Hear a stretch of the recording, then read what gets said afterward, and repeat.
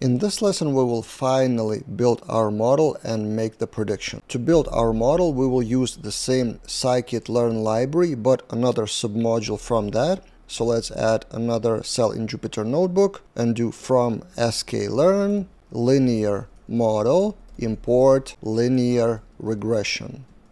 That's the method, the object, and then we can actually create our model. Model equals linear regression, like this.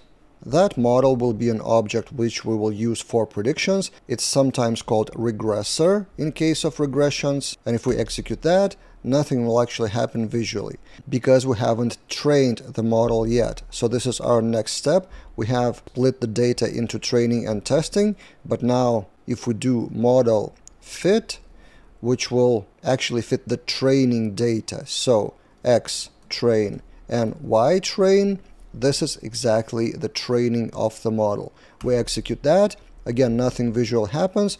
We have our linear regression object, but now as our model is trained on that data, we can predict the result of the new data. So probably one of the main goals of this course is to write model.predict, and then you pass the array of years of experience. So what would be the salary in case of 7 years, then 5 years, then 3.5 years, and so on. Keep in mind that we have the array of arrays. It just so happens that each array is one column. I told you that before in the earlier lessons. So if we run that, the result is the actual list of numbers. So this is the predicted salary for 7 years of experience, for 5 years, and for 3.5 respectively.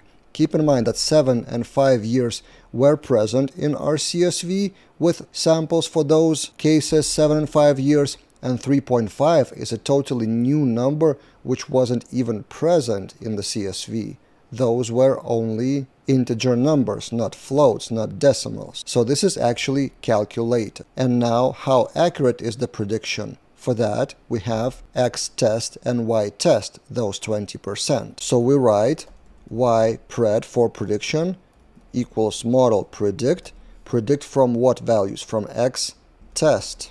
And of course, let's show ypred here. We execute, and these are the 20 values for the testing data. So we have these numbers predicted by our model, by our trained model, and we can compare them with the actual results from the CSV. And this is how we calculate the accuracy of the model. How far are these numbers from the actual numbers from the CSV? And we will evaluate the accuracy from 3 angles. We will visualize that, we will see the difference in mathematical way, and also use the accuracy function from Python to calculate the percentage of accuracy. So a new cell, and what we can do is, for example, variable error equals y prediction minus y test. And now if we show that error, the result will be the array, the list of errors. So this one is $147 or euros or whatever is the currency off. Then this one is 118 off. This one is minus 48 off the actual salary.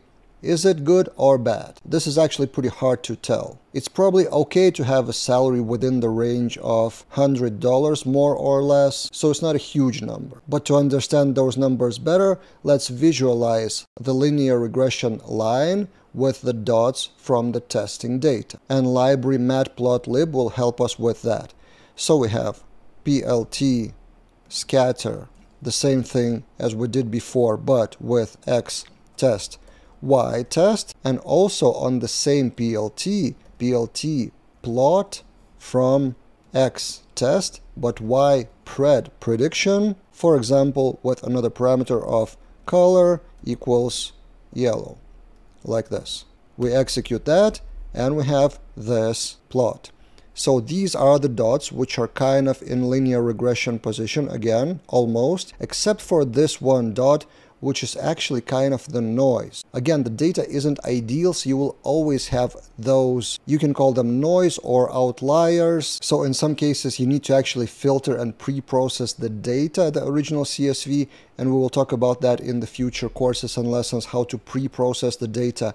But generally, this line is kind of trying to be the closest possible line to all those dots, which is doing pretty much okay job, I would say. Except for that one dot, all others are pretty close to linear regression equation. Finally, we will measure the accuracy in percentage, and one of the metrics to evaluate that for linear regression is called R2 score, which is also from the same sklearn. So we have from sklearn metrics, we import, it is called R2 score, like this. And then we can calculate R2 equals R2 score from two numbers or two lists, y test and y pred, which means how accurate is the model results, predicted results, compared to the testing data.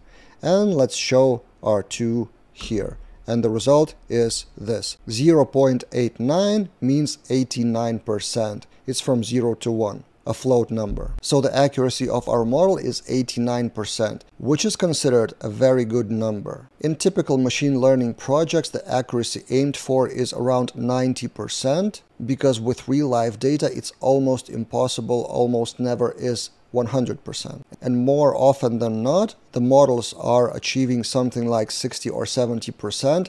And one of the tasks that you may find with machine learning jobs on Upwork and elsewhere is we have the model with 70 or 80% accuracy, and your goal is to improve that to get to 90 or more. But of course, every situation is different. It depends on the task, what are you trying to predict, and how okay is the client with some inaccuracy or not precise number. So this is where we end our short course on example of a simple linear regression with Python.